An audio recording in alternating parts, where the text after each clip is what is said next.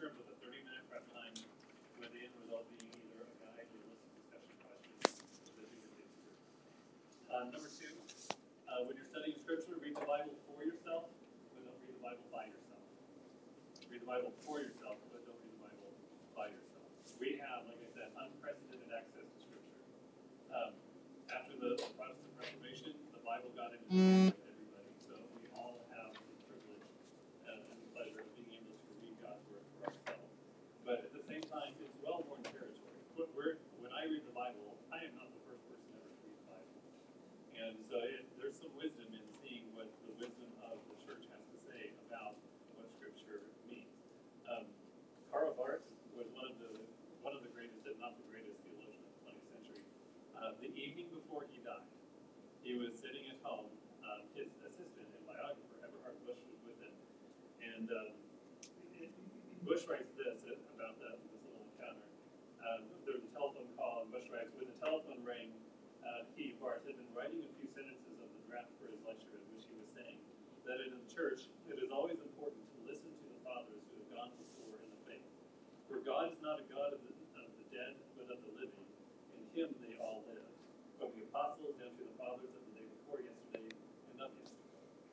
So when you're reading books about Scripture, yes, read the modern authors, the contemporary authors, but don't be afraid to reach back into the history of the church and find what other people have said about this before.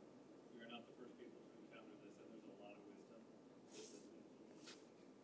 Let me skip down just a little bit. Become a reader. Make a commitment to become a reader. Maybe you decide that in a given year you're going to try to read one substantial book, maybe like a substantial commentary on the book of Scripture. Just whatever it takes to get into the habit of reading. Charles Spurgeon, the famous Baptist preacher, lived in the 1800s. I've studied the name. He has a couple of great quotes on reading. I just have this one little short one that I'll read for you. Spurgeon writes, "Give yourself unto reading. The man who never reads will never be read. He who never quotes will never be quoted. He who will not use the thoughts of other men's brains proves that he has no brains of his own. You need to read." So just make a commitment year after year that you're going to read something to help advance your knowledge of the Scriptures. And then finally, keep looking for the best reading of Scripture.